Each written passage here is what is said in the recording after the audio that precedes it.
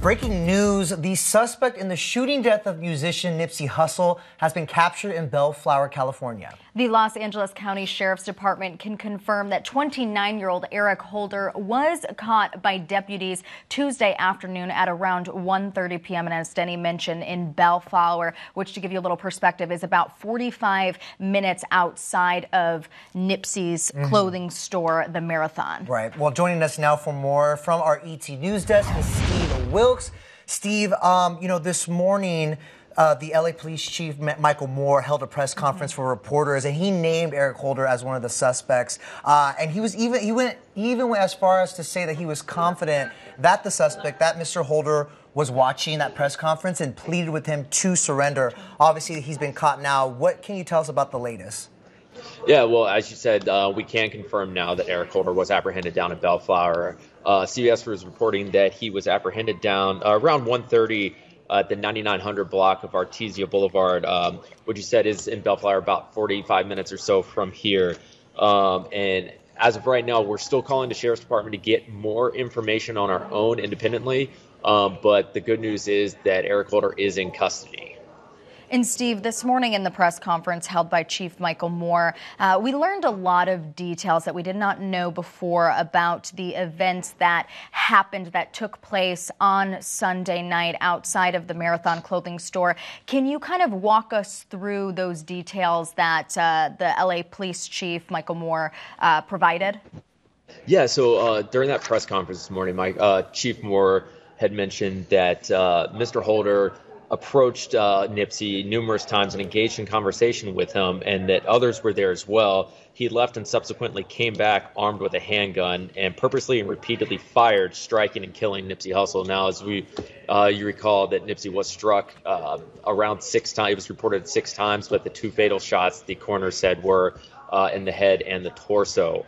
But Chief Moore also said that Holder had been engaged in some kind of dispute with Hussle, but didn't really go into the details, as this is still kind of an ongoing investigation. They're still trying to gather as much information as they can, and I'm sure more details will be coming out now that Eric Holder is in custody.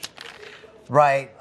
The police chief did mention that, and he was adamant about this. He believed the shooting was not gang-related, and based on witness testimonies and other accounts, he had a strong reason to believe that it was a personal dispute, as you just said, but didn't go into details about it. Right. He just said, I think it was a personal thing between Nipsey and Eric Holder. Obviously, Steve, something that we've learned the more we've talked about Nipsey and his legacy is how much he gave back to the community. He was an artist and also just a citizen, a proud citizen of LA in particular, and did a lot to give back to his community. And I believe we also learned that he was working with the police department to combat gang violence. Can you remind us and this is something that was addressed in the press conference, can you remind us what is the future of that and what will transpire based on that conversation that never happened?